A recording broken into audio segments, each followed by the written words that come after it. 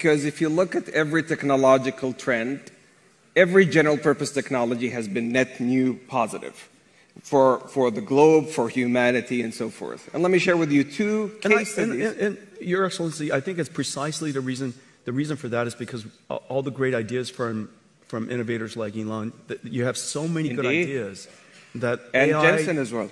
So let me share with you two stories from two Saudi innovators in collaboration with a lot of the great work that NVIDIA does, that Grok does. So one of them is Professor Omar Yaghi, who's the first American Saudi to win a Nobel Prize in creating new chemistry. And the way he has done that, he has leveraged your AI accelerators and models like Grok to be able to create new chemistry when it comes to metal organic frameworks. Those are metal ions that are positively charged with organic linkers to be able to effectively create a sponge with 0.33 nanometers pores to capture water from air and also to capture carbon dioxide.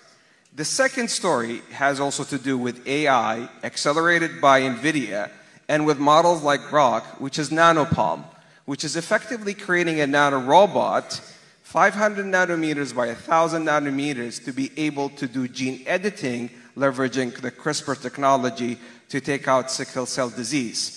Now, in both these instances, they originated 20 years ago in research, but AI was able to really accelerate the outcomes and the outputs such that we can move into new value pools. So I think with every technological trend, humanity is going to always manage to shift to new value pools when it comes to workforce and productivity.